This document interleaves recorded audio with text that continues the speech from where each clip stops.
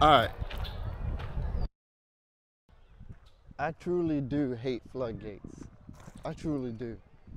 Or any card, any freaking card that says, you know what, you can't do nothing for the turn. Those things. Now I played against someone. Actually, over the past year, whatever I've been playing, multiple people where, oh, flip over this card. No, you can't do anything. Now, the argument I've been hearing people saying, well, you can do the same thing too. I mean, I could. I could.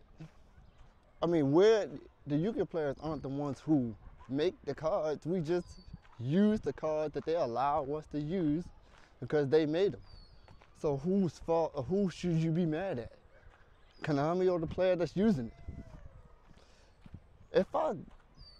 If I'm supposed to duel someone, a duel is a battle between two people, a duel. I'm supposed to duel someone.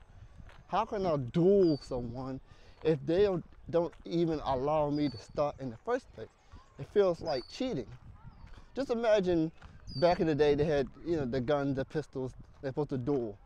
And the person says, hey, guess what? You gotta stop without any bullets in your gun, but I do.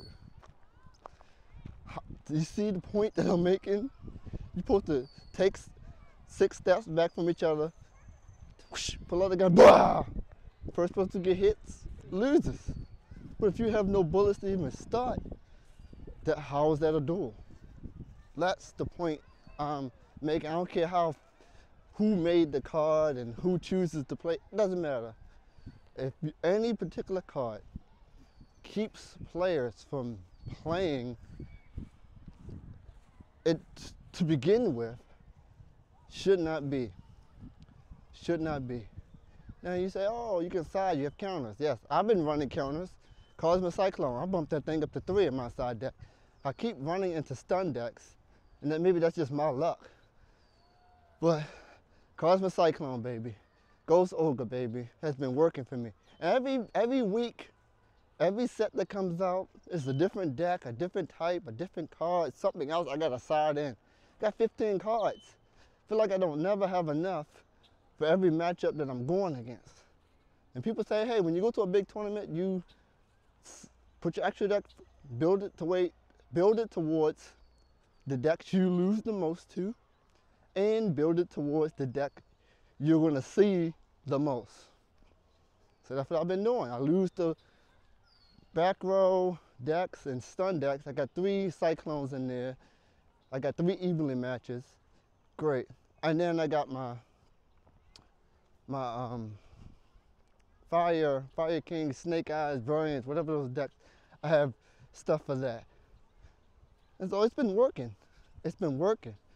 But as soon as I get the game, if they go first, stun, and I lose that first match, and then I side out, and then I end up winning the second match, and then the third match, I'm hoping I join to my Cosmic Cyclones and my other stuff. We already know the story. Oh, guess what? I sided in 9 cards. 9. I just needed 1. And it's the luck of Yugioh. We didn't draw into it. We didn't draw into it. That's just tough luck, man. That's just how the game go. I know people going 11-0, undefeated. I'm like, dude, what did you play? Who did you play against? And how did you do that? How did you do that with all the stupid crap that be going in the game? Jeez. So what do you think about floodgates? What do you think about cards that say, you know what? No, there's nothing you can do. There's nothing you can do that just completely just destroys your deck. Oh, it's so sunny.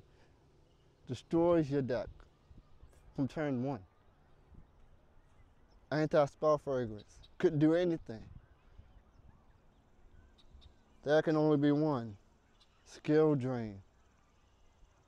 It's time to fight fire with fire. You hear me? I'm coming after you with my floodgates. All of them. Try me.